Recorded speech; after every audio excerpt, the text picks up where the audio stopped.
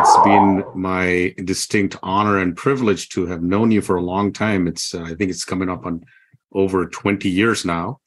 And you've been an inspiration and a personal role model to me. So I'm looking forward to this conversation today and want to keep it interactive, and special welcome to everybody out there who's part of the group and who has taken some time out of their schedules to join us today. So Jim, I want to kick us off with a little bit of a walk down memory lane. So there were only 17. That's a long lane. It's a long lane, 6 decades long, right?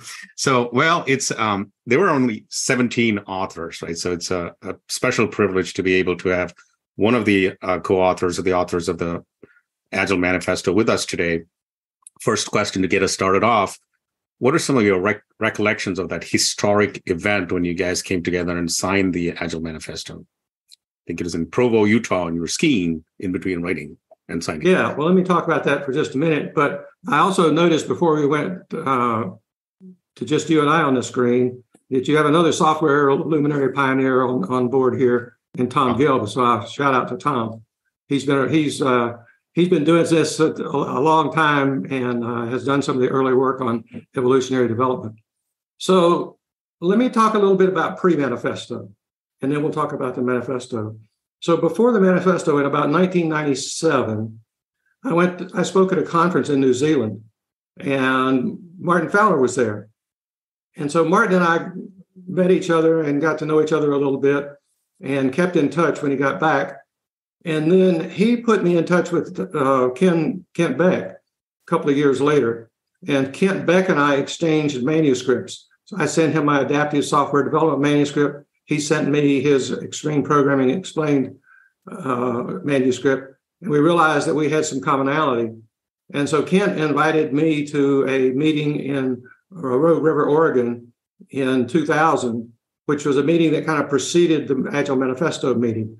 But it was focused on XP, and there were mostly XP there, like Kent, Ron Jeffries, Bob Martin, people like that. And so Bob Martin kicked off the next spring after this meeting and said, let's widen the number of attendees and try and find people from various and sundry different Agile, or at that point we were called lightweight methodologies.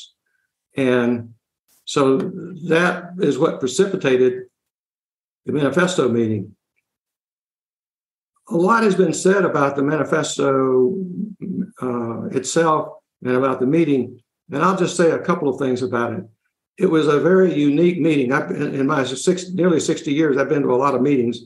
This was probably one of the most productive, and we went into it without really knowing what we were going to do. We knew each of these people came from light methodologies: Scrum, XP, Adaptive, DSDM, feature-driven, but we hadn't really gotten together before to see what the commonalities were. We kind of ran this as a open meeting. So in other words, we didn't have any agenda. When we started, we didn't have any plans about what the outcome would be. We just wanted to see what emerged. And so we started off, and all 17 people really talked about what they did.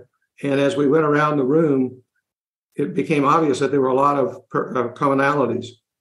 And so the first thing we did was started out by putting a bunch of, we didn't like being called lightweight methodologists. And particularly Alistair didn't like calling them lightweight.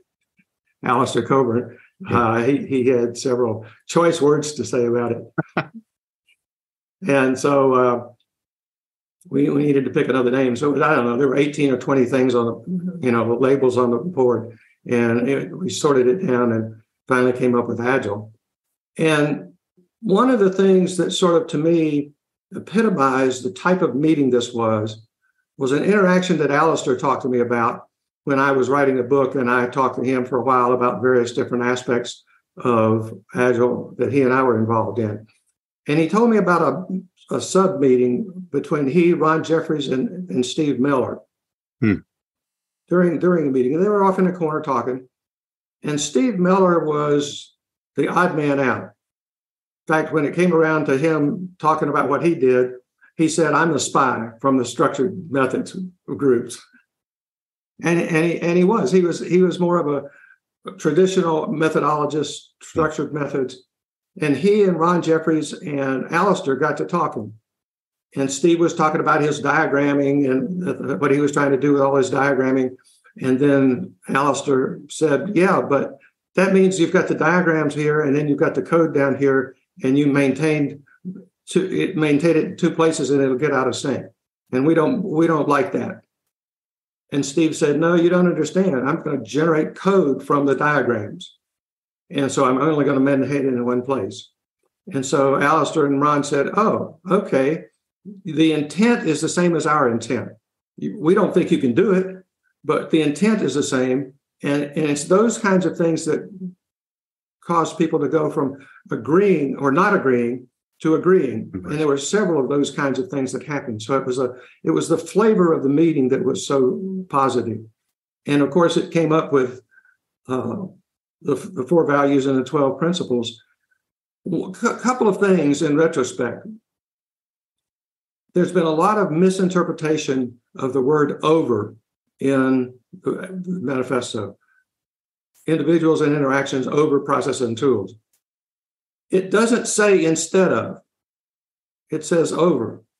And a lot of people, for whatever reason, have chosen to say it's instead of. And there were some probably extreme agilists that believe that, but the bulk of the agilists said, no, documentation is good, it's appropriate, but it has to support collaboration. Before the manifesto, a lot of the documentation was instead of collaboration. I talked to a enterprise architecture group in New Jersey one time, and they had just issued a corporate architecture manual. And I went down to the development staff and I said, well, what did you think of that? And they said, we don't understand it. We just put it in the bottom of the shelf of the drawer. And so I went back to the architecture group and I said, so how many meetings do you have scheduled to try to explain this document to the development staff? And they said, none. It should be obvious. But it obviously wasn't. And that's the kind of thing that we were kind of against there, is documentation for documentation's sake and not for communications and collaboration's sake.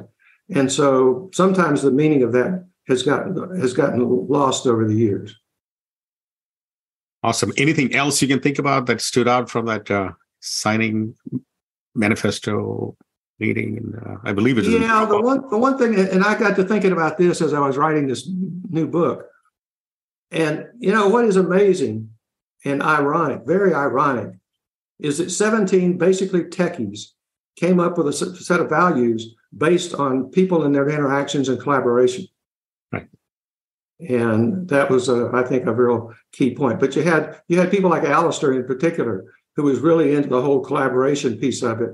And the rest of us were too, to some extent. One of the funny things that happened was you got 17 people, all type A's, all either teachers or facilitators.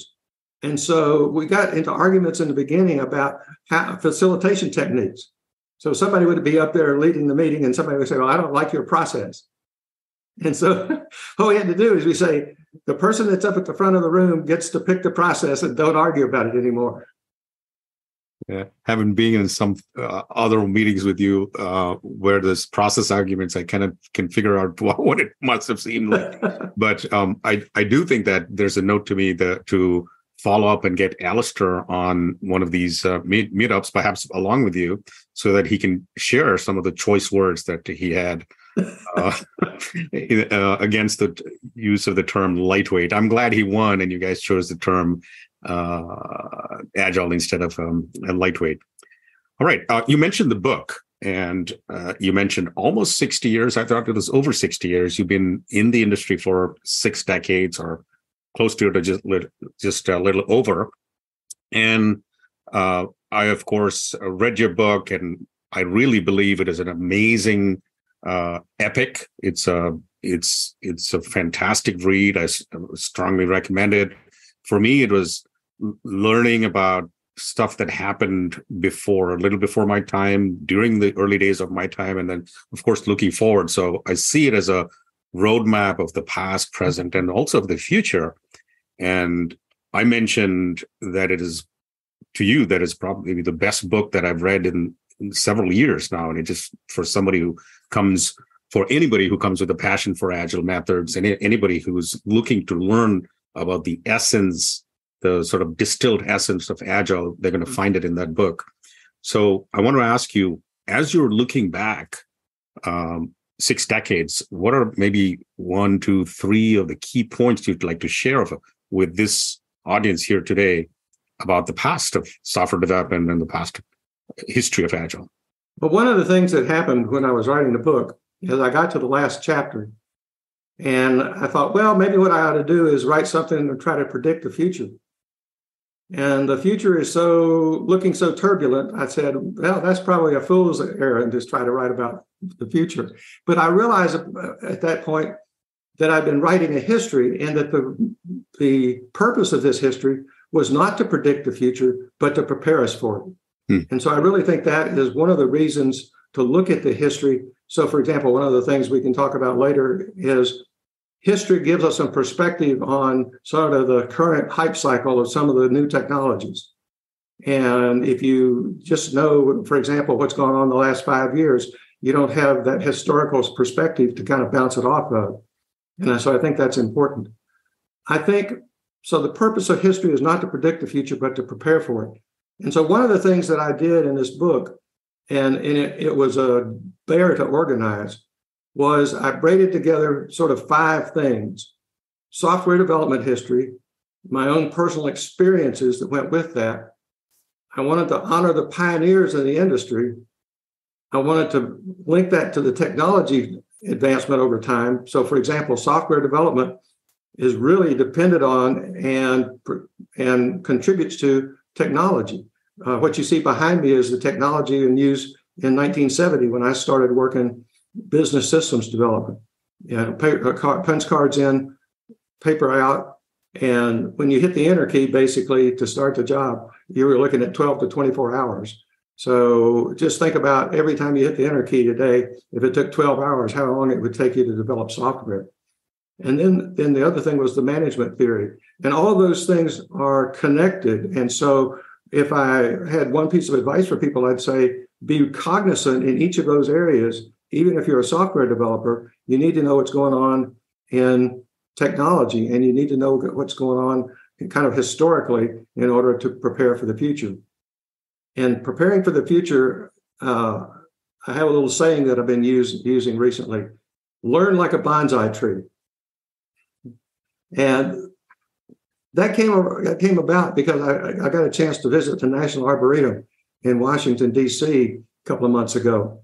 And the bonsai exhibit just kind of held my fascination. And you'd look at this bonsai tree, and on every tree, there was a label.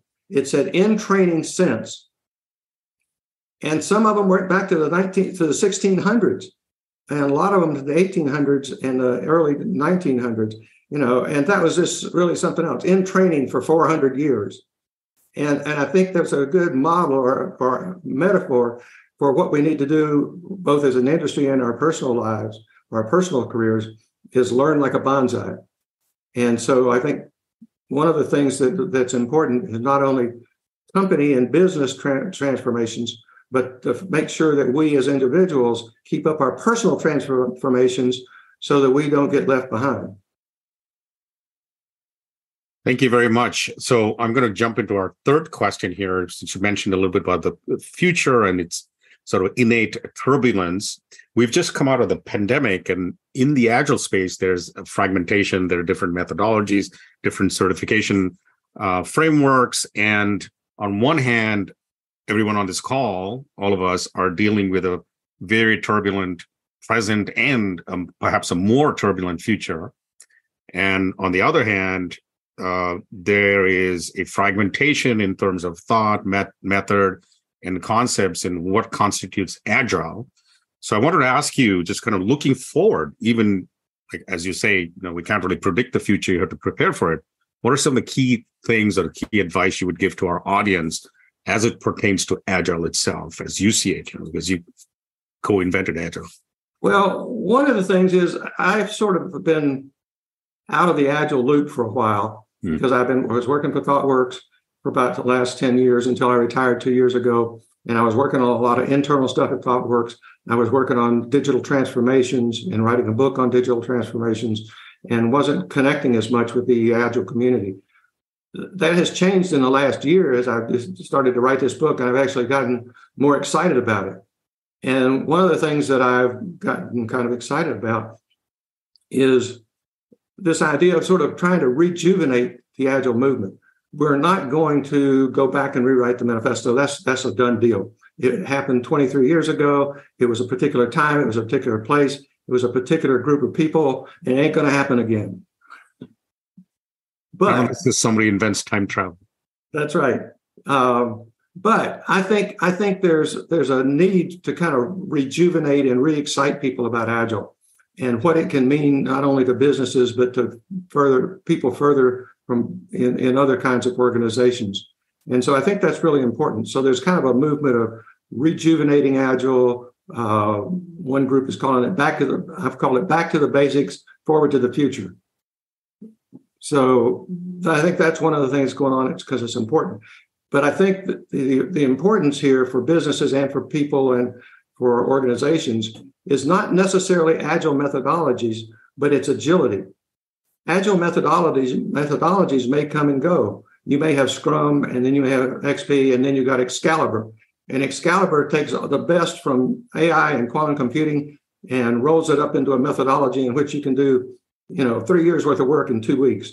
I'm just, sort of playing devil advocate there. But the rationale behind that is to become more agile. And so I like to talk about methods, methodologies, and mindset. And the mindset of agility is the thing that's really the most important.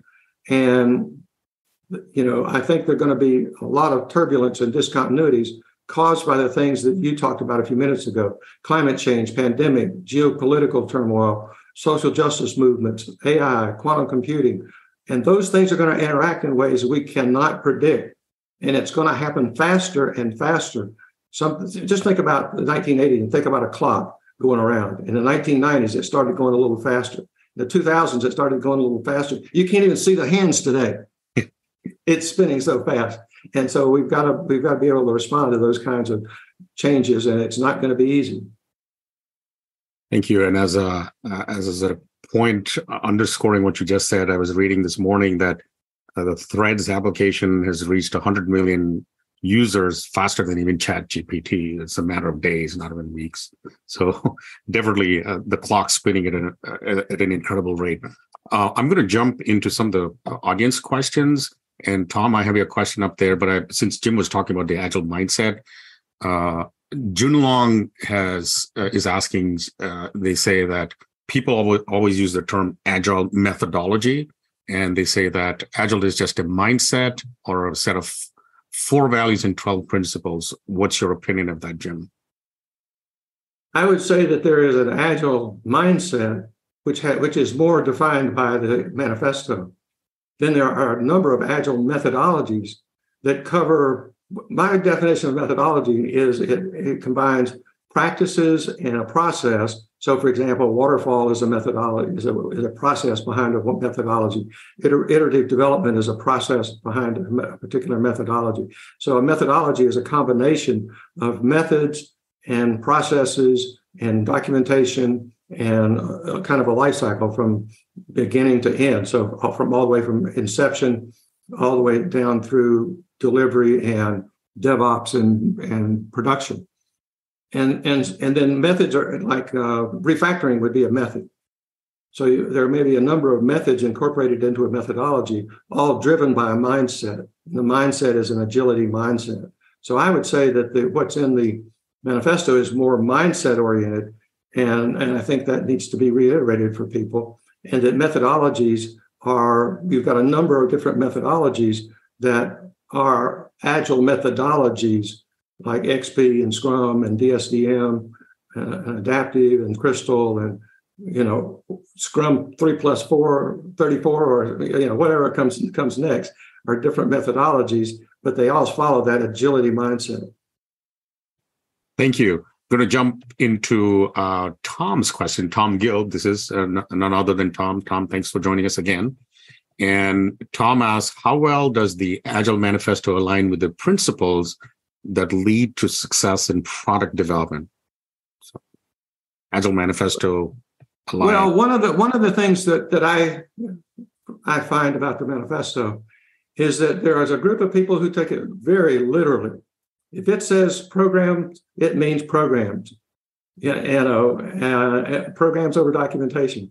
And there's another group of people who can interpret the manifesto and say, yes, I can substitute product in there, and it's excuse me, and it works just fine. I can substitute the word solution in there, and it works just fine. So it's more the understanding of the manifesto and being able to extend it that I think is why it's going to remain useful. If you stick to the exact words of the manifesto, it may not be as useful in the future. But for example, in my project management book, I used all different guidelines or values, but I could trace them all back to the Agile Manifesto principles. Awesome, thank you. Speaking of your previous books, I'd like to switch gears and ask you some questions about your earlier work. This is the kind of stuff that inspired me and frankly changed the direction of my career, and I can say my life because of that. In particular, your concept of complex adaptive systems or complexity theory that you pulled in from the Santa Fe Institute and elsewhere. Can you talk a little bit about that and how it imbued a lot of your earlier writing? I don't see it too much in your more recent works. There's a little bit of that in every book, not quite as much as in the first book, but it's still there. So when I was writing my first book, it started out being about rapid application development, and my version of that was called Radical Software Development, and that was the title of the book that I started working on. And as the more I wrote, the more I found that there was a chapter 3 that was missing. I didn't know what went in there, but I knew it was missing. And it was the theoretical or conceptual base for which I was developing methods and practices to do things iteratively and to do showcases and those kinds of things. And so I happened upon an article in, I think it was Harvard Business Review, that talked about complex adaptive systems and a metaphor for how organizations, complex organizations, whether it be cells or human or groups, work. And to me, it was an excellent mental model for the change in mindset required for agility. And so it talked about adaptation as a way, how did evolution move forward? What were the mechanisms of adaptation that Darwin talked about? It talks about the edge of chaos and emergence. And an emergent practice is one, or an emergent result is one that comes about from the interaction of agents, but there's no cause and effect relationship. You get a bunch of people together and you talk and you collaborate, and you don't know what's going to come out of that. And whatever comes out says, whoa, that was pretty decent, but you can't really check. You couldn't duplicate that. You couldn't duplicate the Agile Manifesto because, again, that was a particular time, particular pace, a particular group of people. And what the Agile Manifesto is a prime example of an emergent result, one that you didn't plan on, but one that just occurred. And so again and again, that happens at the edge of chaos, which means not too much structure, not too little structure, but kind of in the middle at a balance point. And that's one of the things I find is the hardest for managers to deal with in Agile, and actually anybody to deal with in Agile, is those balance points of, not enough structure, too much structure, not enough time, too much time. It is all a balancing act. There was another biologist called John Holland who looked at Darwin's survival of the fittest and said, that's not enough. He said, if you look at Darwin's theory, he said evolution would be about the equivalent as a tornado going through a junkyard and assembling a Boeing 747. And he said there's another thing at work, and it's arrival of the fittest, by which he meant the collaboration of agents to produce emergent outcomes. And then the last part of complexity theory that appealed to me was this idea of simple rules, that you don't need a bunch of complex rules and regulations. What you need is several simple rules that guide people and don't tell them exactly how to do stuff, but guides people in their work. And so those are some of the things that I took out of complex adaptive systems theory. Thank you so much. I'm going to pick one question from here since we're talking about books. Michael is asking, Jim, of what book are you most proud of? I would have to say my first one and my last one. It's a sort of a tie, although the last one, it sticks in my mind. And the reason for the last one is that it's very personal. And that was a struggle during the writing of this book to know how much of myself to put in a book, because I've been writing about project management. I've been writing about software development. I've been writing about digital transformations. And here I was writing a book that was about me. And there was a lot of anxiety around that, writing about yourself, kind of putting yourself out there. And finally I came to and I had some help that pushed me. Martin Fowler, for one, really helped me a lot and pushed me into doing more of that. Mike Cohn did too. And finally I sat down and I said, why am I anxious about this? I'm 77 years old. What the hell are they going to do to me? Yeah, thank you so much for that personal and somewhat vulnerable comment. Really appreciate that. I've known you, Jim, personally to be a tremendous ally and advocate for so many people in the Agile community. You've done so much in the Agile community, a lot of it behind the scenes.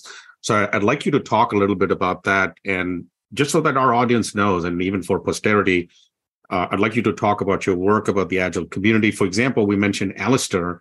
And as I understand, it was Alistair and you who put that first conference together, the first Agile, what's now the series of the Agile Alliance conferences, right? I think it was 2002. Is that correct? Yeah. You talk about that? Yeah. So literally, this was one of the back of the napkin meetings. And Alistair and I sat down at either lunch or coffee. We both lived in Salt Lake City at the time. And we both sat down. We'd both been to XP conferences. And we decided that there needed to be an Agile conference. And so he and I sat and talked about this a little bit. At some point, we got Ken Schwaber involved in it. And I don't remember exactly the timing of that. And then at the Cutter conference in 2002, myself, Alistair, and Todd Little from Landmark Graphics were there. And we got to talking. And again, it was one of these back of the napkin meetings. And I actually have a picture of the back of the napkin in the book. So Todd Little had kept that, and I'm grateful to him for that. So there's a picture of the scribblings on the back of the napkin. And so Alistair and I had some ideas about the conference, and Alistair had some design ideas in terms of not just presentations, but small groups, open space, discussion groups, to try to get people together and talking and interacting and collaborating, something that they could take on beyond the conference. And then Todd brought. Alistair and I knew what we wanted to do. Todd knew how to do it because he had put together several worldwide conferences for Landmark Graphics. So we owe a lot to Todd for that. And in fact, the Agile Manifesto people, there are a whole lot of people that came after that who really pushed the movement. And we're really grateful to all of them. People like you, Sanjeev, people like Mike Cohn, people like Josh Karievsky. So there's a whole cadre of people that sort of expanded on what the 17 had done. And we owe a lot to those people also. And Todd's one of those because Todd was the backbone of that conference for several years. Alistair never forgave me for moving away from Salt Lake City in the middle of the planning for the first Agile conference. And then after that, some of us in the 17, it happened about the same time as the conference, decided that we had called ourselves the Agile Alliance in the manifesto meeting, but there was no formal organization. And so a bunch of us got together and started the Agile Alliance as well as the Agile Conference. And a little later, those things got connected. But in looking and doing some research for this book, I was looking through some old emails, and I found some of the original documents that were organizational documents for the Agile Alliance. and I passed them on to some of the current people. One of the things I looked at said that our first budget for the Agile Alliance was $7,500 a year. Awesome. $7,500 a year. I bet it's several orders of magnitude larger now. Since the first conference was like 250 people, and now it's 2,000. Yeah, that's true. It was quite an incredible event. One of the things I remember personally from a conversation with Alistair, he said that he's paid a lot of attention, he and you did, and Todd as well, to the interaction, since we're talking about complexity theory and interactions between people and emergent behavior. He thought of it as setting out these spaces as almost like gardens, and people would move around and collaborate and all that. So that sort of metaphor is stuck in my head for the last 20 years or so.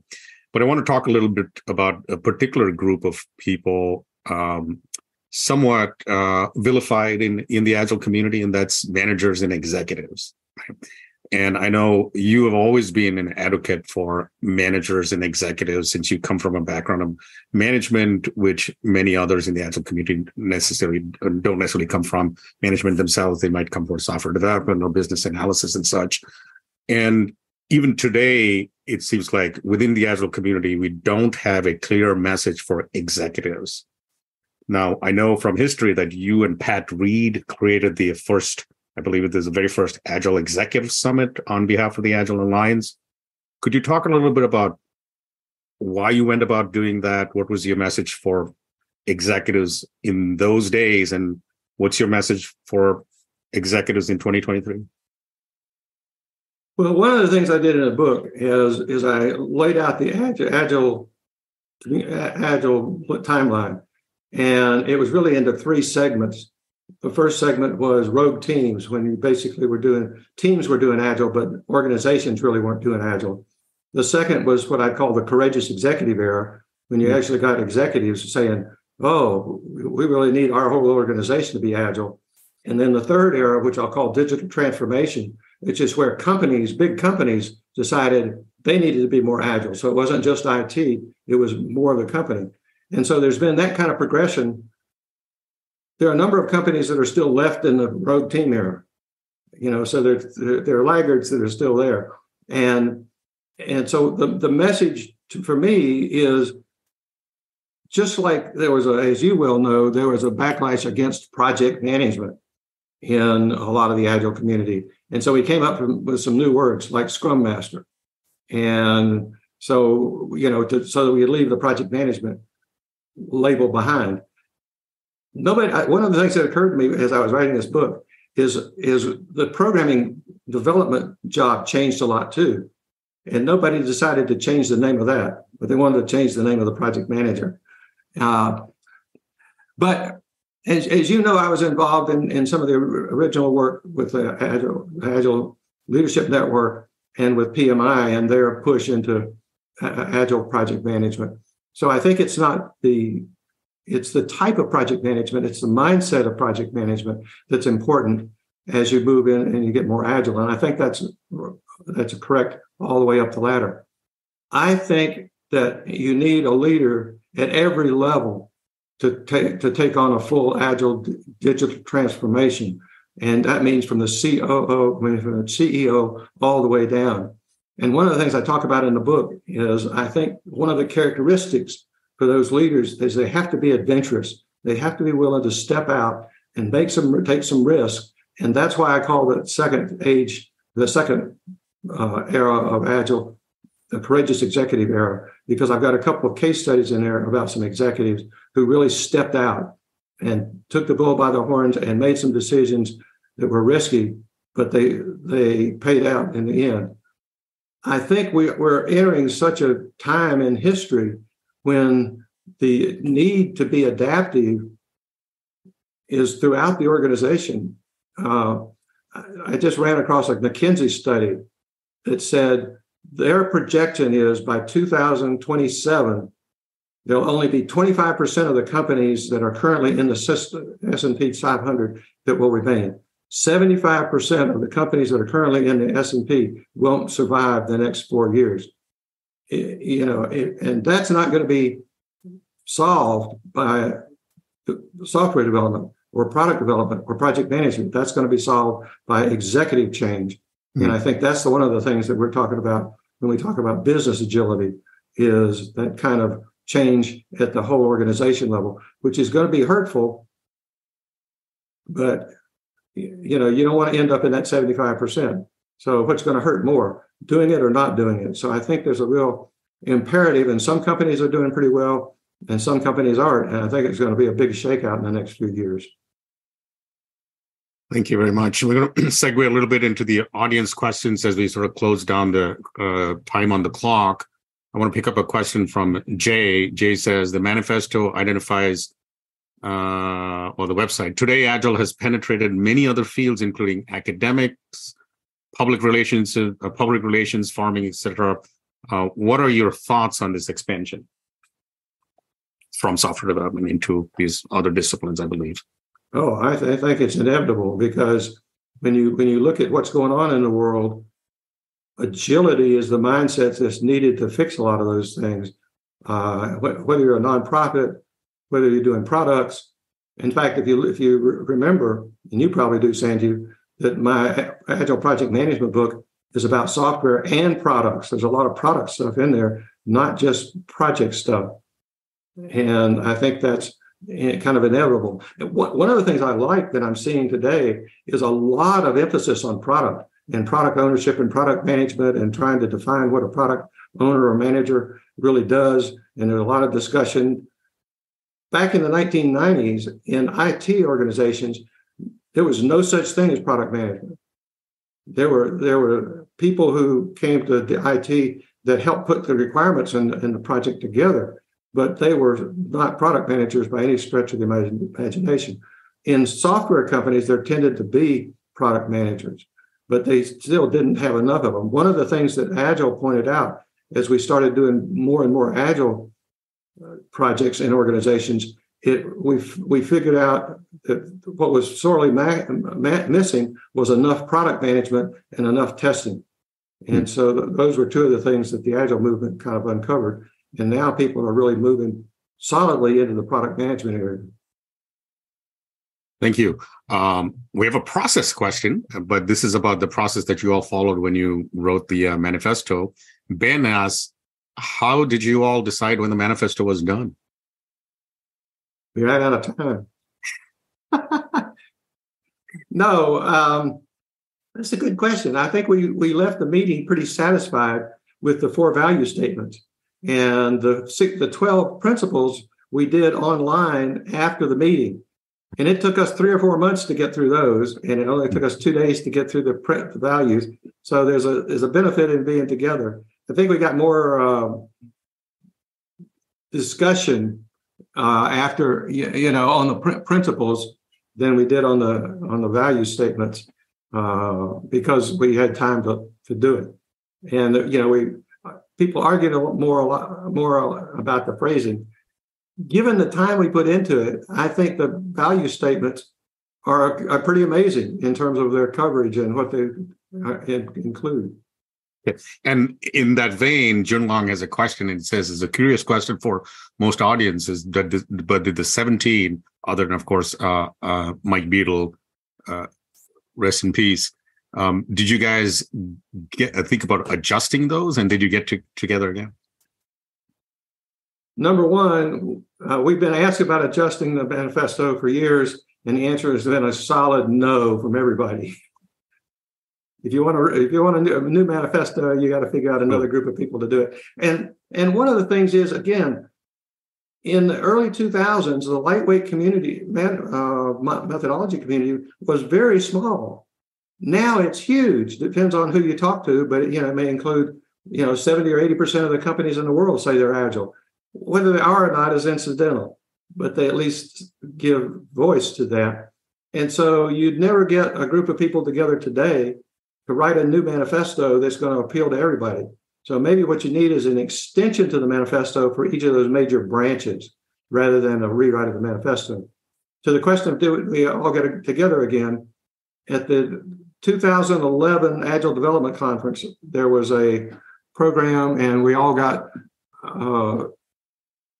introduced again, and there was a panel discussion. So, and I don't remember how many of the 17 were there. Quite a few were there at that 10th year anniversary. Since that 10th year anniversary, any efforts to do that have kind of fallen on deaf ears. Yeah, I do remember that, I guess in the late 2020 and then over 2021, in my podcast series, I think I ended up with 10 of the 17. So the Agile Karen Sarai, and maybe somebody can pop a link over there. So maybe not all of you together, but individual conversations. Right. Roger has a question. Roger says, I see much value in combining lean with agile. What does Jim think about the role of lean, small batches, WIP limits, flow optimization, waste reduction through Kaizen, etc.?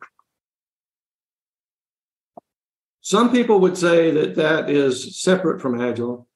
I think that's another tool in the Agilist toolbox. And if lean helps you do things, I think that's fine. I think there's some real value. I mean, for example, the idea of building teams around value streams, I think is extremely valuable because it's going from a project orientation to a product orientation. And I think that's the way to go. And so I think those things, there's value in lean. Some people say DevOps is separate. Some people say DevOps is inside. I say one of the things that I believe about methodology is there are two different fundamental types. There are prescriptive methodologies and generative methodologies. And a prescriptive methodology would be something like SAFe that tries to define just about everything you would ever need in an organization. If you take some of the individual components of SAFe, they're actually pretty good. The problem is trying to apply that to, for example, a middle or small size project. There's things you got to take away and not do. And I've always found that taking away and not doing was really hard because any given little piece of it, you can say, does that look like it might be useful? And you say, yeah, that looks like it might be useful. That's a prescriptive methodology. And I know some of the SAFe people would disagree with that categorization. Then there's a generative methodology. So you start with something like extreme programming. And you say, extreme programming doesn't have everything I need. So what do I need to add to extreme programming? Well, maybe I need to add DevOps. So I'll go out and get some DevOps stuff and I'll add it to my extreme programming methodology. And maybe I need to do some lean value tree stuff. So I'll bring in some lean values tree stuff and I will generate the methodology I need for my particular situation. And every time it may be different.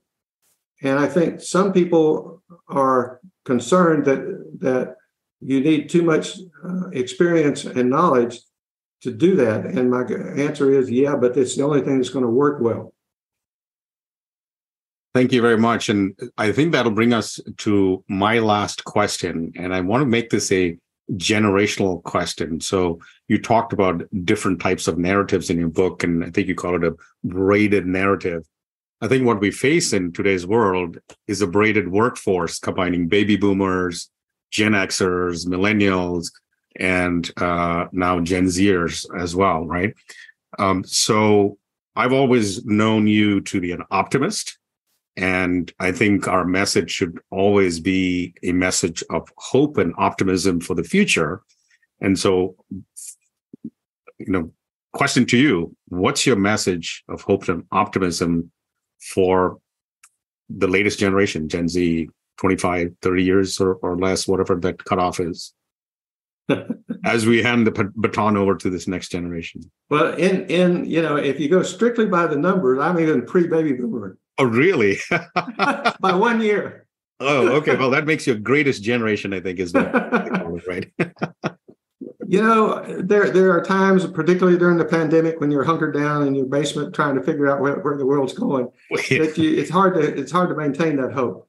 I don't know. Writing this book and seeing my grandkids grow up, it really stokes me that hopefully the younger people will take over fairly quickly and help things out a little bit, because I see those kinds of things going on. I see, more diversity happening.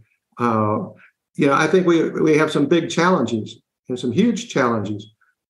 And a lot of that, I think it revolves around, the biggest two challenges are geopolitical and climate I mean, you look at what's happening, just the climate in the last week or two here in the U.S., and part of the country is burning up, and the other part is flooding to death, and so that's, I think we're becoming more and more aware that that's a crisis.